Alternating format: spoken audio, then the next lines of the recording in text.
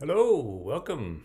Pastor John here, and we are continuing on today in our series. I'm not going to always repeat it the same, but it is our ongoing Bible series, and going through all the books of the Bible. And I hope you're as excited as I am here. And we're looking at different text passages. Today, we're going to be looking at the book of First Kings. So it's also known as 1 Kings or First Kings. So open your Bible, and please open your Bible and turn to First Kings 19:1 to 18. So this is in the Old Testament, and we're going to be reading 1 Kings, First Kings, chapter 19, verses 1 to 18. When Ahab got home, he told Jezebel everything Elijah had done, including the way he had killed all the prophets of Baal. So Jezebel sent this message to Elijah: "May the gods strike me and even kill me if by this time tomorrow I have not killed you just as you killed them." Elijah was afraid and fled for his life. He went to Beersheba, a town in Judah, and he left his servant there. Then he went on alone into the wilderness, traveling all day. He sat down under a solitary broom tree and prayed that he might die. "I've had enough, Lord," he said. "Take my life, for I'm no better than my ancestors who have already died." Then he lay down and slept under the broom tree. But as he was sleeping, an angel touched him and told him, "Get up and eat." He looked around, and there beside his head was some bread baked on hot stones and a jar of water. So he ate and drank and lay down again. The angel of the Lord came again and touched him and said, "Get up and eat some more, or the journey ahead will be too much for you." So he got up and ate and drank, and the food gave him enough strength to travel 40 days and 40 nights to Mount Sinai, the mountain of God. There he came to a cave where he spent the night. But the Lord said to him, "What are you doing here, Elijah?" Elijah replied, "I have zealously served the Lord God Almighty. But the people of Israel have broken the covenant with you, torn down your altars, and killed every one of your prophets. I am the only one left, and now they are trying to kill me too. Go out and stand before me on the mountain," the Lord told him. And as Elijah stood there, the Lord passed by, and a mighty windstorm hit the mountain. It was such a terrible blast that the rocks were torn loose, but the Lord was not in the wind. After the wind, there was an earthquake, but the Lord was not in the earthquake. And after the earthquake, there was a fire, but the Lord was not in the fire. And after the fire, there was the sound of a gentle whisper. When Elijah heard it, he wrapped his face in his cloak and went out and stood at the entrance of the cave. And a voice said, "What are you doing here, Elijah?" He replied again, "I have zealously served the Lord God Almighty, but the people of Israel have broken their covenant with you, torn down your altars, and killed every one of your prophets. I am the only one left, and now they're trying to kill me too." And the Lord told him, "Go back the same way you came and travel to the wilderness of Damascus. When you arrive there, anoint Hazael to be king of Aram. Then anoint Jehu, grandson of Nimshi, to be king of Israel, and anoint Elisha, son of Shaphat, from the town of Abel Meholah, to replace you as my prophet. Anyone who escapes from Hazael will be killed by Jehu, and those who escape Jehu will be killed by Elisha.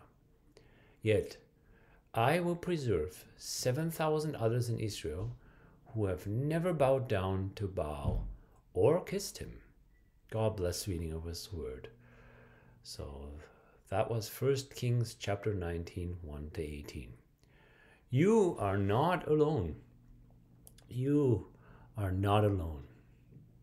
Well, the background here of this passage here is, again, we're still in the historical books in 1 Kings, and it starts, 1 Kings begins with the reign of Solomon, King Solomon. It covers the range from King David's death, that's around about 970 BC, to the Babylonian exile of Judah, right? The Israelites were exiled in 586 BC by the Babylonians. So our text selection today is recorded during the time of King Ahab's reign in Israel. So those were pretty dark times, and King Ahab was an evil king. Among them, well, how evil can it get? But very evil. And we learn more about his wife Jezebel. We'll talk about that in one sec. But it's basically here the events recorded here during King Ahab's reign. So what happens here previously, before this passage we just read, and I encourage you to read 1 Kings 18, 1 Kings 19, and onward. Read the entire book, God willing, that will be the very best. But what happens is there's the contest that God wins on Mount Carmel, right, where Elijah, God works through Elijah, uses him as broken vessel for his heavenly kingdom, and he wins the contest against the so-called Baal, God Baal and the Baal prophets. So that's in 1 Kings chapter 18, 1 to 40.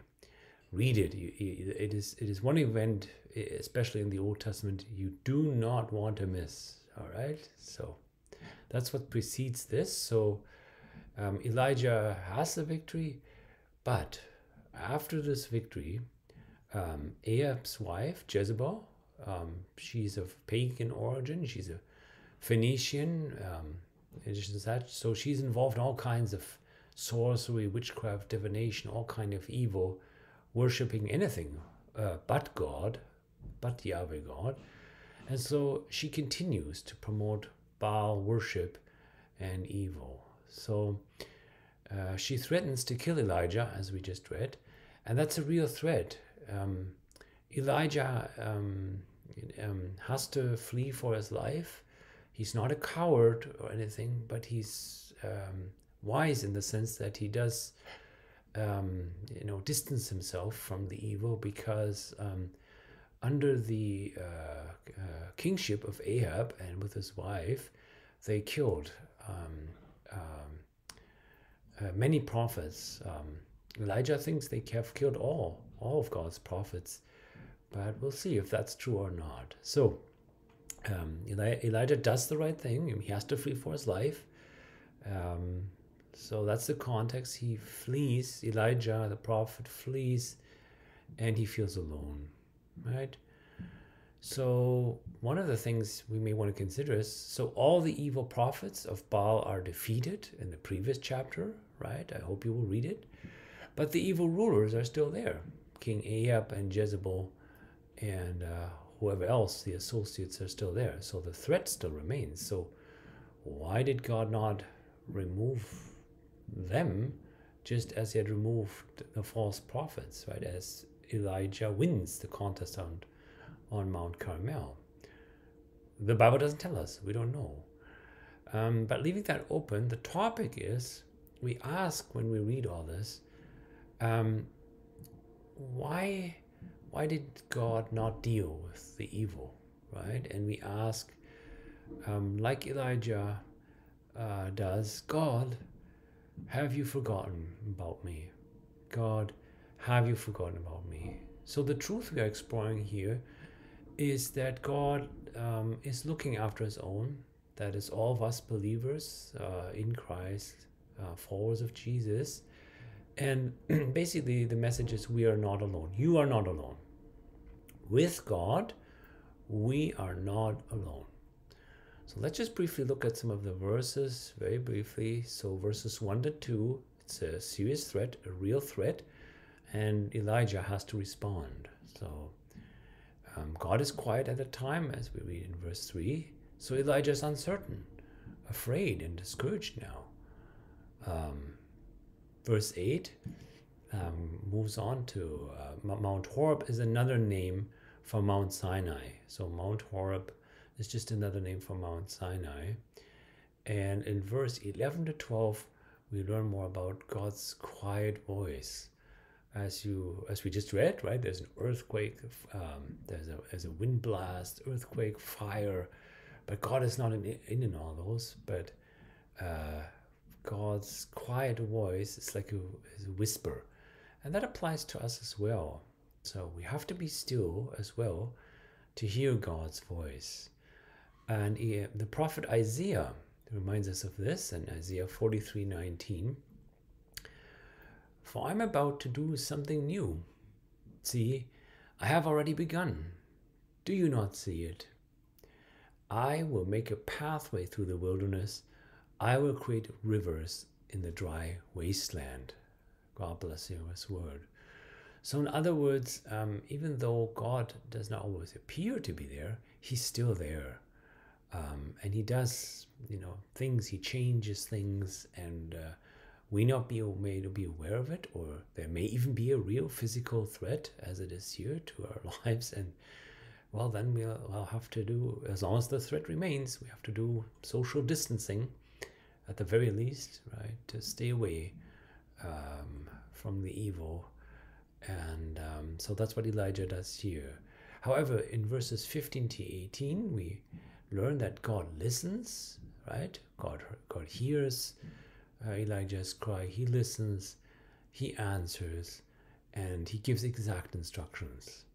So the main message here is God saying to Elijah, God is saying in His own way, you are not alone, right? So He also points out that there's a remnant. There's 7,000 who have never been involved in Baal worship. That's idol worship. And there was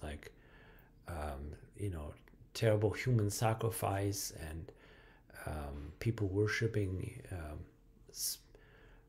basically a stick on a pole, really, at the end of the day. But the truth is the devil. Satan is behind all of that. So Baal is just a different word of Satan and the demonic realm, and people worshiping Satan instead of God, and even in some cases, unfortunately, sacrificing their own children